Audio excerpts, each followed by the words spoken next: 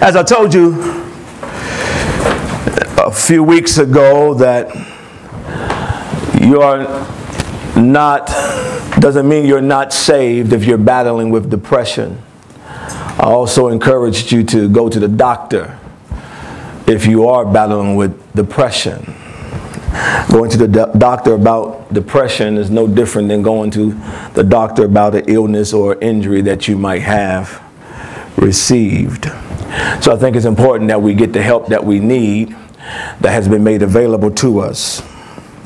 Some of the symptoms of depression, many people battle with depression and doesn't know the symptoms or refuse to admit that they have these symptoms. And some of these symptoms that you may have not necessarily mean you're battling with depression, but these are just signs of depression that could lead to even clinical depression. Okay? Trouble concentrating, remembering details, and making decisions. Fatigue. Feelings of guilt, worthlessness, and helplessness. Insomnia. Early morning wakefulness or sleeping too much. Irritability. Restlessness. A loss of interest in things that was once pleasurable.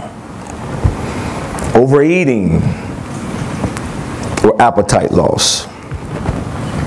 They even say aches, pains, headaches, or cramps that won't go away could be symptoms of depression. Digestive problems that don't get better even with treatment. Persistent sadness or anxiousness or empty feelings. Suicidal thoughts or attempts.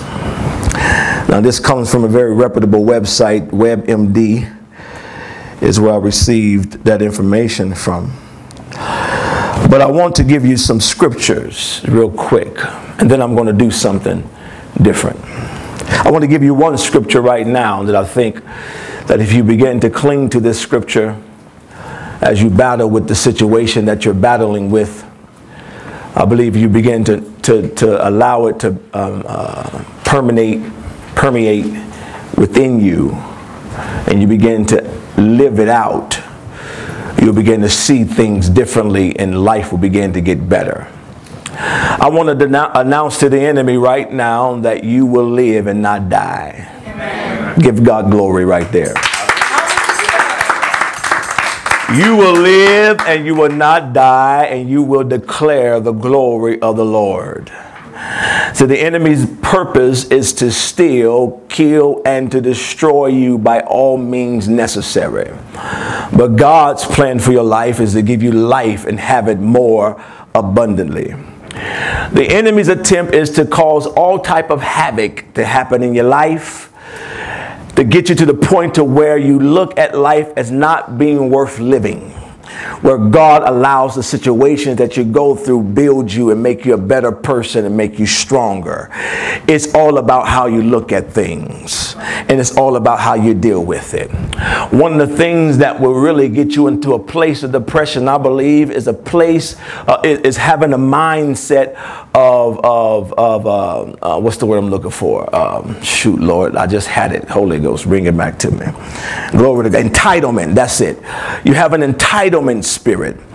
And the entitlement spirit says that you deserve stuff. You deserve for it to happen. You deserve for it to be this way. And you expect for it to be that way. And when it's not happening the way that you expect it to happen, you become depressed and you begin to shove people away. And you begin to draw further away from God. As Nisha was saying, your focus has become unclear now. And so you have entered into a place of depression. And that's what the enemy desires for you in your life, is to get you to a place where you think you deserve everything and everybody should celebrate you and everybody should do stuff for you and you should have everything that you see everybody else have. And in reality, you ought to be thankful for what you already have and give God glory for what he's going to bring into your life. That leads to this scripture real quick where it says in Philippians chapter 4 verse 6, do not be anxious about anything, but in everything, in every situation, by prayer, by petition, with thanksgiving, Present your request, make your request known unto God. Another verse I love is Isaiah chapter 41, where it says, so do not fear, for I am with you. Somebody say, God is with me. God is with me. Do not be dismayed, for I am your God. I will strengthen you, and I will help you. I will uphold you with my righteous right hand, saith God. And then Philippians 4:8 says, finally, brothers and sisters, this is where you need to change your thought process. You've been thinking the wrong way.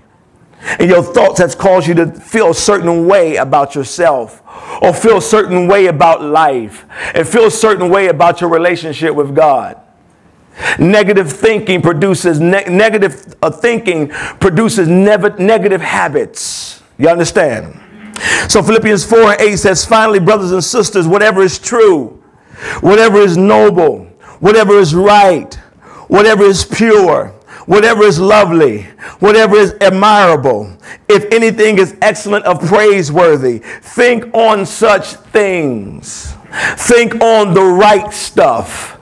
Think on the right things. Change the way you think. Change the way you look about at life, and begin to just thank God for having life. You understand me? Stop pursuing things so much to where when you don't get the things, it causes you to be depressed. Pursue the King of Kings and the King of things. You understand what I'm saying? Pursue after him. Fall in the presence of God, stretch out in the presence of God, lay prostrate before him, and tell God to fill you, and don't move until you feel a tangible touch of the Holy Ghost, until your mind is changed, your life is changed, your thought is changed, and your vision has changed. Give him praise and glory. You will live and not die. You will declare the glory of the Lord, man. I'm telling you, the word of God declares in Matthew chapter 11:28, come unto me, all ye that are weary and burdened and heavy laden, I'll give you rest. I'll give you rest. I'll give you what?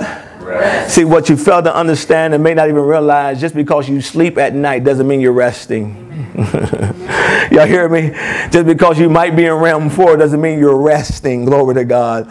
There's still going to be things tormenting your mind. Some people have nightmares. Some people have demonic demons tormenting their mind about certain things, and the things they're battling with in life, the loss of loved ones. And even if the loss has happened years ago, they are still battling with trying to overcome that loss, and the enemy will use that thing to keep that person down and bound. Yes. Amen. Come out by the power of the Holy Ghost. Come unto me, all ye labor and heavy laden, and I'll give you rest. I picture Christ like this. Take my yoke upon you and learn of me. He said, learn of me. Learn of me. For I am gentle and humble in heart, and you will find rest for your souls. For my yoke is easy and my burden is light. God does not want you to be bound. God doesn't want you to be so bound, or bound at all, but really don't want you to be bound to the point of where you feel like giving up on life. I come against the spirit of suicide by the power of the Holy Ghost. Pastor know what he's talking about. And many of you may say to yourself, that would never be me. That would never happen to me. I would never have thoughts of suicide. Don't think that the enemy is not cunning to the point of where he'll get you all by yourself and cause things to happen to get you to the place of hopelessness, to the point of where you'll think about committing suicide. This is why the Bible says to cast down every thought and every imagination and everything that exalts itself above the knowledge of God. Y'all hear me? Bring it under captivity to what the presence of God wants to do in your life, and bring it under captivity of the Word of God. Know the Word of God for yourself. Know what the Word of God says. Stop trying to come out of this on your own. Ask God to help you, and the aid of the Holy Spirit to come alongside of you and to direct your path. The Bible says that the word of the Lord is a lamp unto my feet and a light unto my path. It will show you how to get out. It will give you encouragement in dark times, dark places. It will be a light for you. It will give you strength. It will encourage you. Don't negate the word of God. Don't push it aside. When those feelings of depression and anxiety come over your life, cling to that word and ask the Holy Spirit to show you something in the law of God. Give you a revelation that will help you and sustain you for that moment in time until God fully delivers you. Fight your way through this thing. Don't fight, glory to God. Roll up your spiritual sleeve and go into spiritual warfare and begin to bind the devil and overcome that spirit. Glory to God. I'm telling you, you're stronger than you think you are. You have more power than you think you do. You have more potential, glory to God, than what you give yourself credit for. God loves you and desires to deliver you. Give him praise and glory in the house for 30 seconds, y'all, until you feel something shake. Oh, glory to God. Oh, somebody needs your story. Somebody needs your testimony. Somebody needs you, glory to God. Don't give up on life. Live and not die. Y'all can be seated. Live and not die. Oh, Lord. Live and not die. See, Elder, the enemy would have loved to have taken you out yesterday, but it can't touch you. Do you hear me? Who knows? Maybe if you would have acted out of character, things could have went a whole lot differently. You hear me? The situation would have went differently. But because you have the Holy Spirit sustaining you, this is why it's important that the Holy Spirit governs your life, that the Holy Spirit sustain you, because he'll tell you when to shut up or won't allow you to speak at all. So he'll let you know when to respond and when not to respond. That's why I don't get into these social media feuds that people have. You don't have to comment on stuff. People don't like you, oh well. People don't follow you, oh well. People don't like what you got to say, oh well. I don't have time to build up with all this foolishness on social media and all these different feuds and debates. You can't debate an experience. I know who God is in my life. I don't care what you got to say about what you think I believe. I know what he's done in my life. I know what he is doing in my life. I know where he is taking me in my life. And you have to know that same thing for yourself and not allow people to dictate where you're going, how you're going to become, how you're going to come out, who you're going to become in life. Be who God wants you to be. Stretch out in him. And I don't care what they got to say about me. Amen. I don't care what they say about me. And many of you care too much about what everybody else has to say about you. And so when people say stuff about you that you don't like, what they say, you get angry, you start acting out of character, and you get discouraged, and you start having low self-esteem. I don't care if you like the way I look or not. I don't care if I'm too fat or too skinny. I'm just the way that I want to be, and God loves me where I am.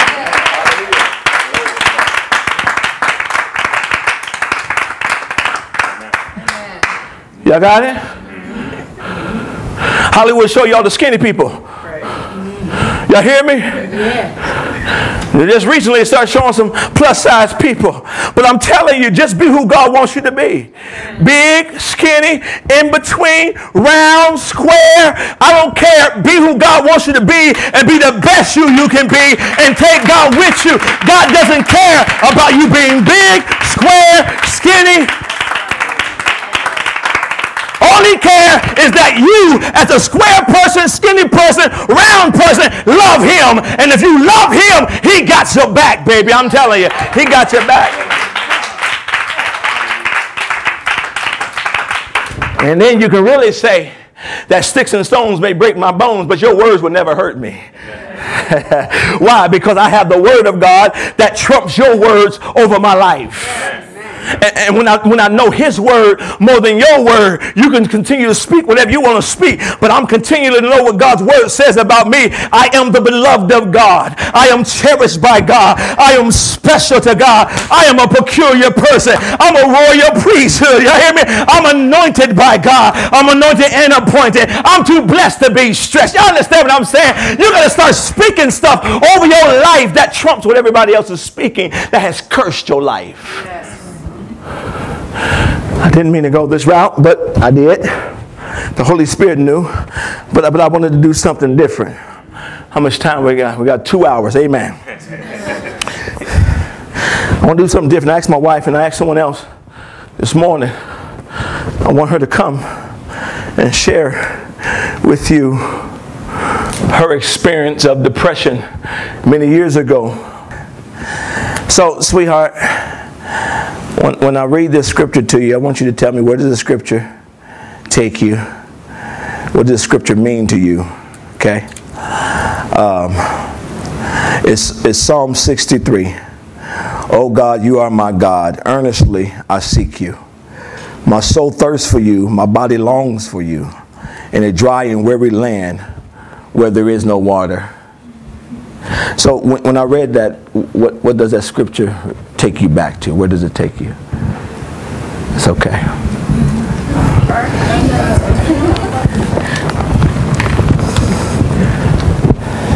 Okay, so it took me back to years and years ago. That's a scripture that I read every single day for, I don't know, it was a long time, but I read that scripture every single day years and years ago. My kids were little. Nisha wasn't born, wasn't even thought about yet. But at the time, during that time in my life, and I didn't know that it was depression. People didn't talk about that, so I didn't really know that I was going through that stage in my life. I just know that I didn't like where I was, and emotionally and mentally, and I knew that there had to be more to God than me going through what I was going through. And I found a scripture that spoke to me that said, God, you're my God. You know everything about me. I'm seeking you earnestly with all of my heart and everything that's in me. I need you to deliver me. And every day I read that scripture, literally every day. And I knew that God had to do something. He had to deliver me and set me free. And I wouldn't give up. I didn't give up because God, if God was the God who he said he was, I knew that it was impossible for him not to do anything, for him not to see me through what I was going through. And so I sought God every day. I prayed and I read that scripture faithfully, and I just knew that I wanted out of the situation that I was in, out of that state, out of that place that I was in. And I remember one day walking down the stairs, and I remember Satan showing me a bottle of pills on the table, and he said, and the pills weren't there, but he showed me. He took me there. He showed me a bottle of pills, and he told me, he said, you're going to swallow that whole bottle. And when your husband comes on home, he's going to find you dead on the couch. And I spoke to the enemy that time. I said, you're a lie. You're not going to take my life. And I'm not going to give you my life. And I spoke to him, and I cast him down. And needless to say, I'm here, and that didn't happen. And I remember, God reassured me. And I laid on the couch one day, and God reassured me. And he took me into a place where he showed me myself laying in his arms like a baby, and he rocking me. And he rocked me. And he rocked me. And literally, I felt him rocking me. And God just let me know that he would take care of me. And he did. And the more I read that scripture, the more free I became. And every day I read that scripture. Every day I met him in his presence, and he freed me every day, bit by bit. And so I say that testimony to tell you, don't give up. Seek God's face. Study his word daily. Bit by bit, God will bring you out. He will deliver you and set you free, and you won't have to go back there. Amen? You won't go back. I've never been back to that place in my life. I've never been back since the day he delivered me. God is a deliverer, and he will set you free. And the Bible says when he sets you free, you're free indeed. Amen. I was free, and I was set free that day, and I'm free and free indeed. Amen. Okay. So do you know what caused you to get to that place? I don't. I really don't. I don't really know. Like I said, I didn't even recognize I was there. Like, I just felt sad, and I felt like I didn't really have a purpose. I didn't know where I was going, you know, where I was headed in my life, and I just felt like I wanted to contribute and didn't know how to contribute in our lives. And, you know, I don't know how I got there. I just knew that God had something better for me. I don't know how I knew, but I knew. I just knew that God had something better for me, and I knew this wasn't the life that he had for me. That God had a better life, and it wasn't meant for me to feel the way I was feeling every day. And so, and it wasn't, I was grateful for my family. Needless to, I don't want to negate that. Like, I really was grateful for my family, but something was empty or missing in my life at the time, and I just didn't know what that was. And I didn't really have thoughts of suicide, but Satan tried to tell me that I was going to kill myself. And for him to show me, he showed me, like, he laid it out. I had a glass coffee table, and he had that bottle of pills sitting right there on that table when I was walking. I was literally going through this. I was really walking down the steps, and he took me like into this vision, and showed me that bottle of pills, and he said, you're going to take that bottle of pills and you're going to lay on that couch and you're going to die, and your husband's going to come home and find you dead. And I said, you're a lie. You're a lie. That's not the plans that God has for me. And I read that scripture every single day. You have to find scripture that will talk to you, that will speak to you, that will speak to where you are. And it doesn't have to be Psalm 63. It could be something else. But you find your place in the word of God, and you talk to God. You say, God, this is what your word says. And your word is yes and amen. And you said that you would never leave us or forsake us, and that your word will come to pass. Your word is true. It is active. It is living. It is live within me. So if that's what that means, you come and take control, because I don't have any control over me right now. I don't have any control over this situation. I need you to set me free. And that's what you tell God, and God will come, because it is impossible to serve a God and to speak to a God and ask of a God who lives, amen, who lives and who is alive in this earth. It is impossible to ask him to do something and he not do it, amen. Amen. That's what his word said. It is impossible, and he will come. He may not come today, but he will come. So just trust and believe he will come,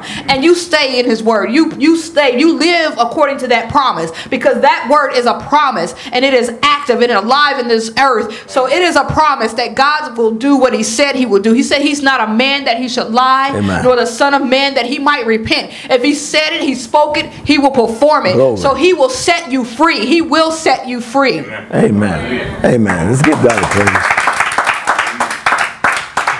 How many years ago was that? You recall? My kid, Sean and Maya, were in elementary, and Nisha wasn't born yet. So it was, I don't know, it was probably maybe 2 years, 3 years before Nisha was born. Okay. So it was, in fact, it was our first year living in Mallards Landing. So you said 2 years before Nisha was born. And it started before we moved to Mallards Landing. It started when we lived in our first apartment in Capitol Park. And then that's when God gave me that scripture, Psalm 63. And so I read that scripture for probably 2 years. Probably about 2 years.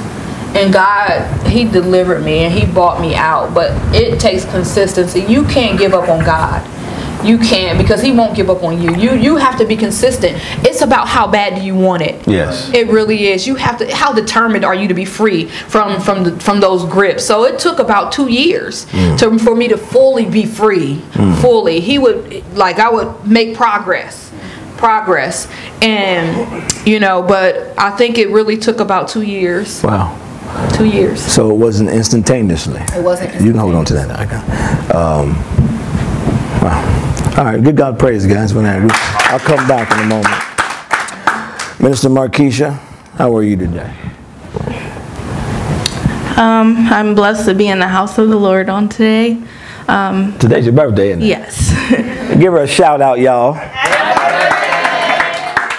So let me, because I know you about to run, so let me do this. I'm gonna read this to you. You tell me what this means to you. Where does this take you? Psalms 27. The Lord is the light, is my light and my salvation. Whom shall I fear? The Lord is the stronghold of my life, and whom shall I be afraid? When evil men advance against me to devour my flesh, when my enemies and my foes attack me, they will stumble and fall. Though an army besiege me, my heart will not fear. Though war breaks out against me, even then will I be confident. One thing I ask of the Lord, this is what I seek, that I may dwell in the house of the Lord forever, all the days of my life. What does that scripture, those scriptures, or this entire chapter really mean to you? Well, the last verse is just that I dwell in the house of the Lord forever.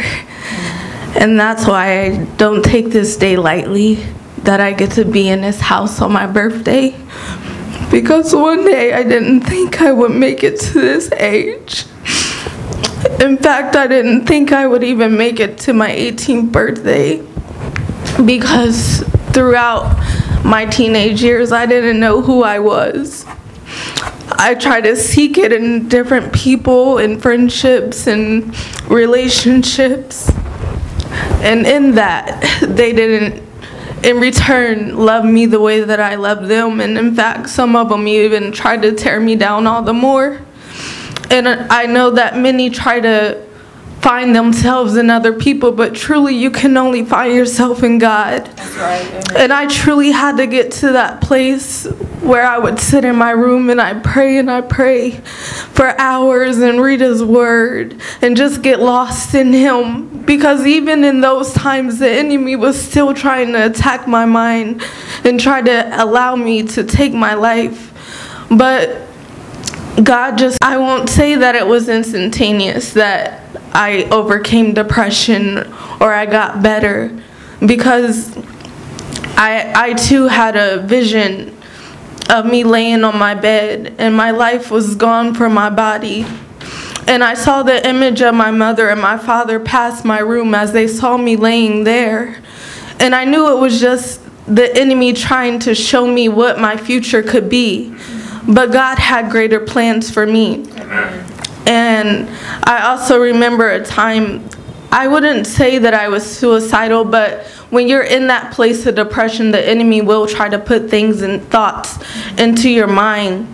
And so I had just had surgery, and I had a bottle of pills laying next to me, and it just kept going through my mind, just take them, and it'll all be done. But I never touched them because I knew that there was something greater. And so before I turned the age of 18, I remember I was sitting in the sanctuary and I felt like I had nothing else to give. I just truly felt like this would be the last moment.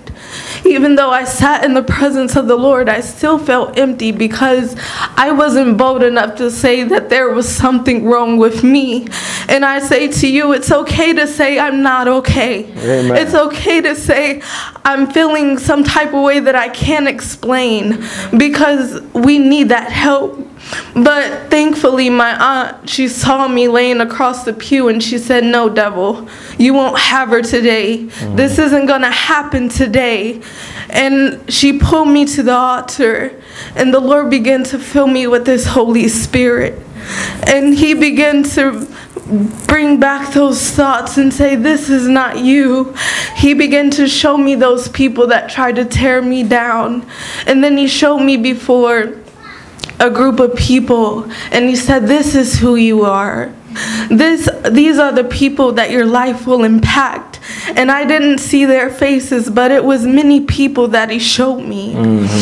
And from there, I still dealt with it.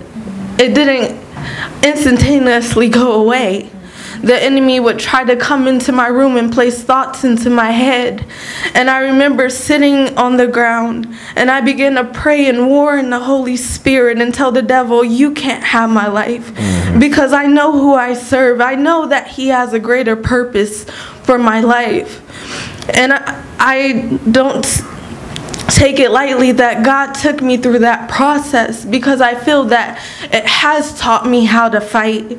Even when life continues to throw challenges my way, I still continue to fight, because I know that there is a greater purpose for me. And I just encourage you that if you are going through that, it's okay to say, you know, I'm dealing with this thing, but I'm going to overcome it. I'm going to get better. I'm going to become something and be something great for God, because there are people that you too have to impact. And God is still showing me that there is a greater chapter even now. You know, that happened about 10 years ago. But God is still showing me so much more of myself each and every year that I get older. And I'm just truly grateful for it. Again, I don't take it lightly. I thank him for life. I thank him for showing me the purpose of life. Because sometimes we can get caught up in the cycle of seeming like things won't change, but they do get better. They do get better.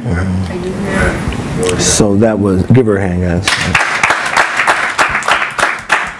So that was about, did you say about 10 years ago? Yes. How old are you today? I'm 27 today. 27. She didn't think she would live to see 18. And she's 27 today. So let me ask you this question. How are you today though? How are you today? I'm better today.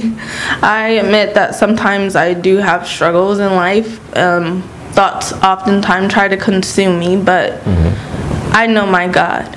I know he's faithful, and just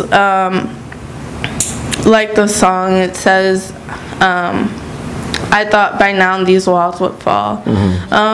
Sometimes I feel that spirit trying to come back on me, but I know that God is so much greater, and he's shown me all the more who I am in him. It's just truly about seeking his face each and every day and not getting lost in our ways or in our thoughts, but to know that God has a greater purpose. How are you today, honey? Yes, you are. Amen. I just, for me, when God... Drop the microphone. For me, when God delivered me, even though it was a process of 2 years or so, he brought me out and I haven't been back. Just because I know what God's word says. And even when sometimes like we're facing a lot of things, you know, or just, you know, when like we feel like our purposes aren't coming to fruition, and we're not actually working fully in our you know, what we're called to do, I still remember that God has a plan, and the plan, every plan has its time, and Amen. it isn't always. Every plan has its time. Every plan has its time. Amen. And I even though we think things should happen in a certain amount of time or whatever, and it seems like we keep hitting roadblocks, you know, as tough as it is, I do still know that God has a plan. Let me ask you a question, and either one of you can answer first. What are you most proud of in your life right now? I know you have a relationship with God that trumps everything else, but what would you say you're most proud of right now? Well, I would say my family, because if I would have gave up, I would have never got to see my children and see how they grow and be able to pour into them and show them love so that they don't have to experience what I've experienced. And just having someone that cares for me, my husband, just having him in my life to be supportive and to surround me with love and just help keep pushing me to be who God wants me to be. I'm very happy about that. What about you, honey? There's one thing. Whatever you want to talk about. Well, I'm most proud, and not that it's of any, of my own doing, but I'm most proud that I didn't give up, and that I still serve God today for real. I don't have any desires to do anything else but serve Him, and for that, I'm grateful because I'm able to teach my family and live a life for God the best I can for my children, and to be the wife that God wants me to be to my husband. Let's give him a hand, guys.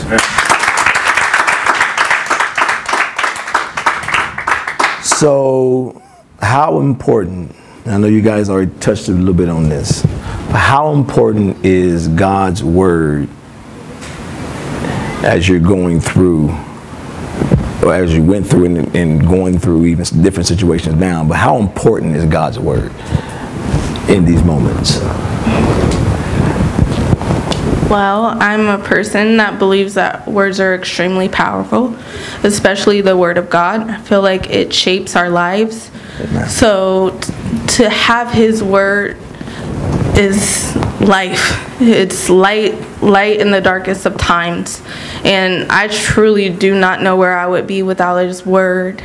And just continuing to show me His promises, His blessings, and what life means.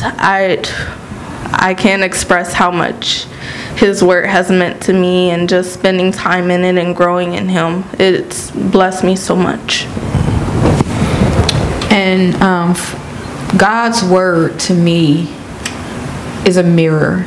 It's a mirror of what God says we are and what we can be and who we can become. And I think it's very important to know God's word, because if you don't know His word, then you don't know what you can be or who you can become. You don't know that your life is valuable. You don't know that you don't have to live your life by looking at somebody else.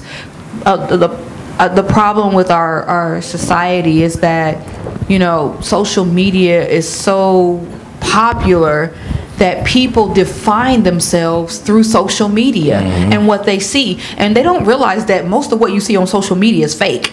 It's not real life. They put on there what they want you to see. It's not real. And too many people define their lives based on what they see on social media, and they don't see the full picture. They only see what people really, really, truly want you to see.